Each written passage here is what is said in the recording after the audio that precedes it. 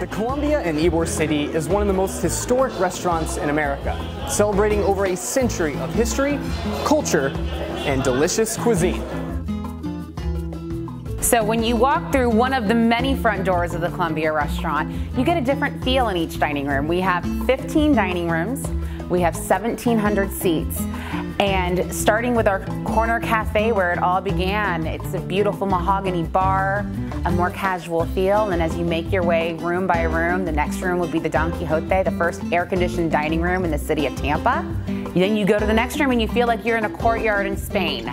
Then you go to the Cibonet, and you've got the rich colors and the dark wood everywhere, and you see wine and all the many wine cellars we have throughout the restaurant. If you came to the Columbia and you didn't do a walk around, it would be a shame because you would miss all the different feelings of each room. You can come and get the 1905 salad. It was named one of the top 10 salads to make a dish out of by USA Today. The Cuban sandwich, which is the official sandwich of Tampa, you have to get that. We have so many beautiful, delicious fish dishes and steak dishes, and of course, then you can't not try the paella valenciana, which is the national dish of Spain. You also have to try the sangria.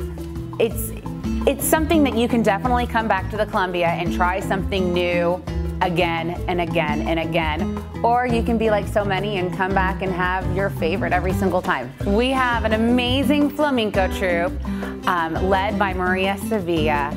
They perform every night but Sunday nights, and the show is always evolving. She is always making it fresh, but you see the traditional flamenco dancing that you would find in Seville, Spain. You'll find some more spicy dances. Sometimes they'll add the tango in.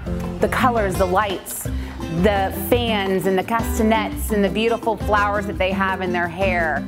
It's something you can't find often in the United States. Most times you have to go to Spain to experience it. But it's as easy as coming to the Columbia restaurant on any night and experiencing it here. I think you definitely would enjoy your experience at the Columbia restaurant. From the food, from the beverages, to even experiencing the flamenco dancers. And then if you come to the Columbia, do yourself a justice and walk down 7th Avenue, walk down 8th Avenue, take a ride on the trolley, see what Ybor City has to offer.